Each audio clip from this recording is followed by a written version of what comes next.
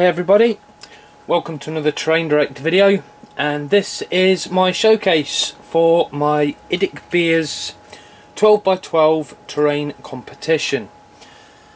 It's all finished.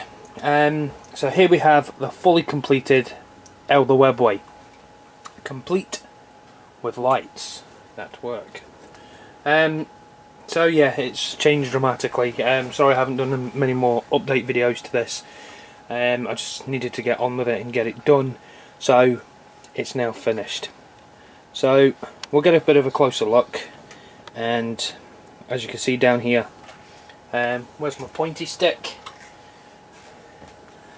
I've freehanded on all like the Eldar runes for the stones for stepping into the vortex to be transported. Over, see if we can do this right. Over here, I need to spin this around a little bit. Over here we have a couple of the Eldar symbols, and over here also we have another Eldar symbol, and sitting on top of that we have a statue of a guardian. That was a bit too much. There we go. So we have the statue of the guardian standing on the plinth with the rune. As you can see, there's been heavy weathering done all over the actual ground to make it look like at some point in time there was an actual battle here. So if we focus back out, and as you can see, I've added all inside here loads of weathering where dust and grime would gather. Obviously the central vortex is now finished and completed, and over here you can see like blast markers where maybe a grenade or an explosion has gone off. Over to the back, everything's pretty much symmetrical bar that one rock. Heavy weathering down here in areas that would fall, and more weathering over into all these sorts of parts here. If we can get a closer look, just into here we have more weathering down here, and weathering down off of the stones and on the tops of the actual thing itself.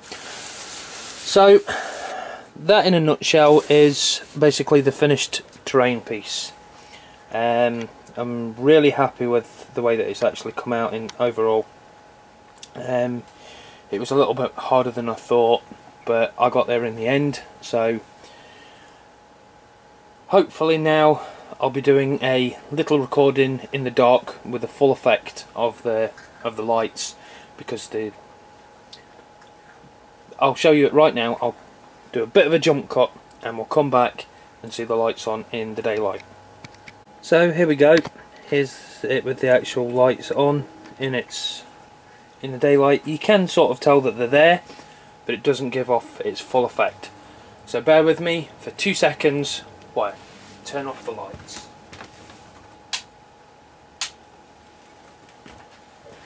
And one last light to go.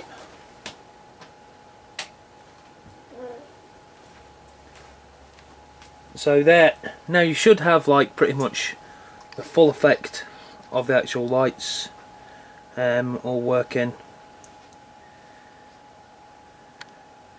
So yeah, I'm really happy with the way that all that's come out.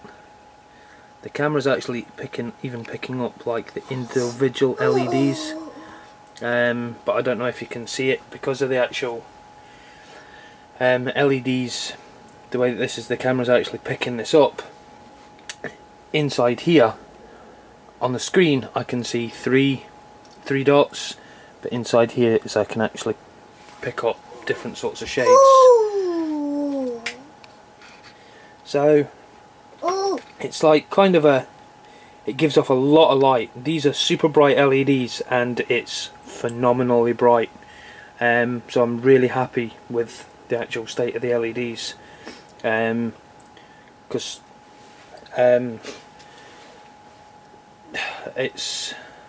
I'm just really glad that they all worked. So it's something that I will be looking to do in more terrain pieces in the future. So that's my showcase, guys. I hope you've enjoyed it. So take care, and for everybody else that's entering, good luck. Happy wargaming.